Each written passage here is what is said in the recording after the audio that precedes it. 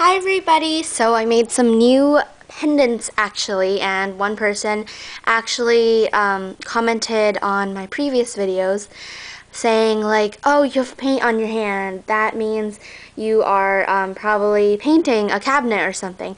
But I'm actually painting Scrabble tiles, like the little tiles that you use when playing Scrabble, and I decided to put them to use, and so I started painting on them. And these aren't like the normal Scrabble tile pendants, because what people normally do is paint on paper and then like glue it onto the tile and then like glaze it using a special like substance, I guess.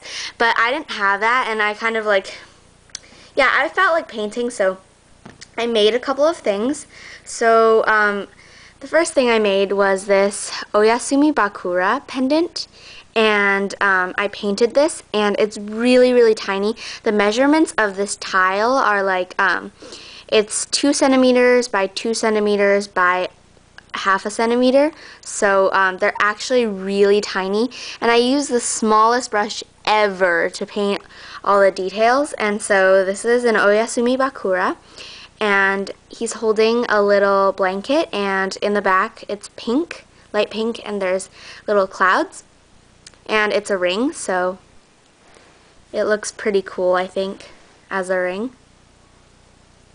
And next, I'm going to show these by the order in which I made them. So next I made this yogurt-kun, and I think it's really cute. The face is absolutely tiny, like it's so small, like compared to my nail.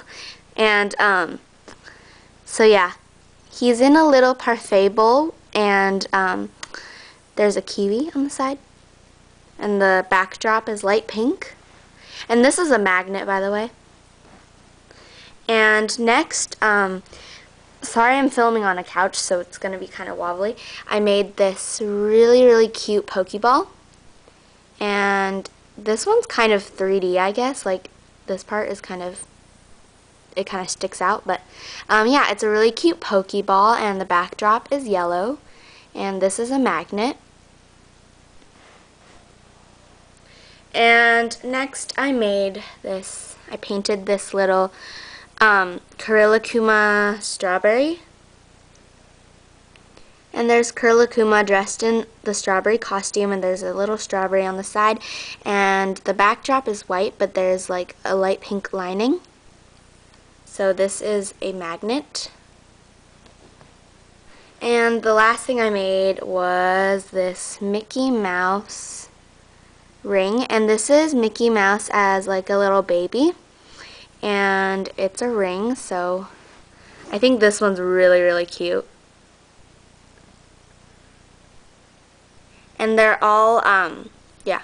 So I'll explain how I made these. So I kind of had to experiment, so with trial and error I had to experiment with painting these. So first I sanded off the Scrabble tiles, because the Scrabble tiles are like glazed, so, and paint doesn't really stick to the glaze.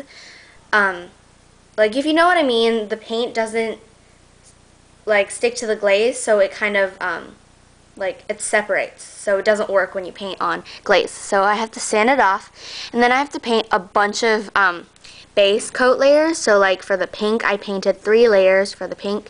For the yellow I painted like 6 layers, and like for the white I painted 2. And so yeah, this is like, you have to paint a lot of base layers to make it a solid color so that you can't see the wood behind it. And then you have to paint like the details and then outline them, so like, so they pop out more. But yeah, then you glaze them. So yeah, these usually take me about 30 minutes to do each, sometimes less. Like this Pokeball, it took me like 20 minutes, I think. But yeah, you have to wait until they dry and everything.